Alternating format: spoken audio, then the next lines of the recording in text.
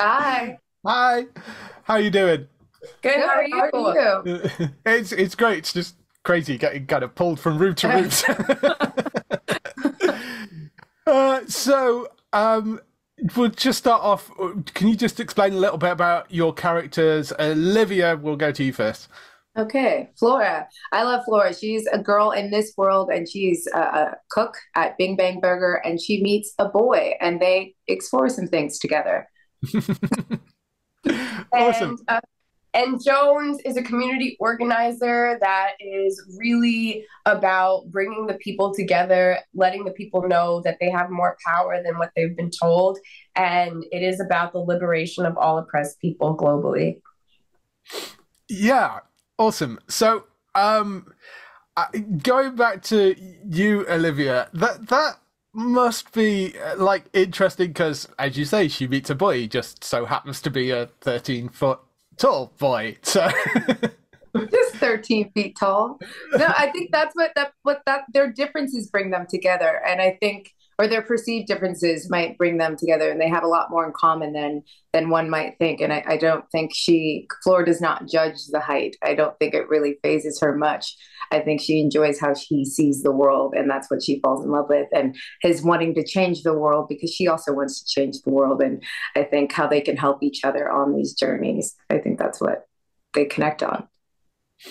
awesome. And Cara, your some of your scenes are with the guys in the sort of riding around in the car and that sort of stuff, aren't they? Mm-hmm. Um, I mean, the bond between that group is really kind of interesting. Was it like that offset as well for you? Absolutely. I think like there are so many moments offset. Like we were just so there was a lot of chemistry with us as a group. And I Mhm. feel like that is so you can see that on camera. It was just joy and love all the time. Yeah, I love the attitude when they kind of first meet him of like instead of running away, it's a 13-foot man. Is just there is does seem to be so much love with that. Um, in terms of interacting with Jharrel in it as well, how was that to sort of just film? Because you're doing things practically, but so is he there? Is he not there? How is just shooting all that?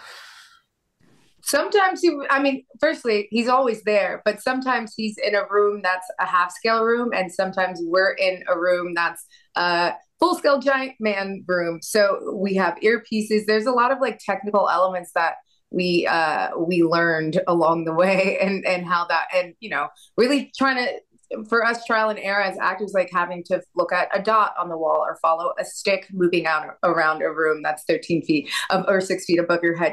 So it was an interesting process, but I mean, that really just speaks to, as you were mentioning before, Kara, like our bond as a cast, and generally just really think these are some of the most talented human beings that I know. So being able to explore this space with them was just really fun to do, despite like some technical challenges or figuring out how to make Jharrel look bigger and make sure that our eye lines are looking at each other when we're not actually looking at each other. So I think it's nuts. It's a nuts experience. Yeah. And I mean, I said earlier too, like it was like we were like kids in a playground, like in Mhm. the sense of like looking at a dot that's representing Jarrell and hearing him through an earpiece is as if we're like just sort of sparking that inner child, that imagination bubble that a lot of us kind of put to bed for, Mm. but this was an experience that we were like really truly imagining Jarrell's face that or playing with a doll, and then Jarrell's playing with little dolls that represent us. Like it was Yeah. wild. Yeah. Awesome. Well, I gotta let you get back to other interviews, but I've seen the first episode. I'm looking forward to seeing the rest of it. It's a really Oh, great show. So yeah, good luck with it. thank you. Thank you. Bye.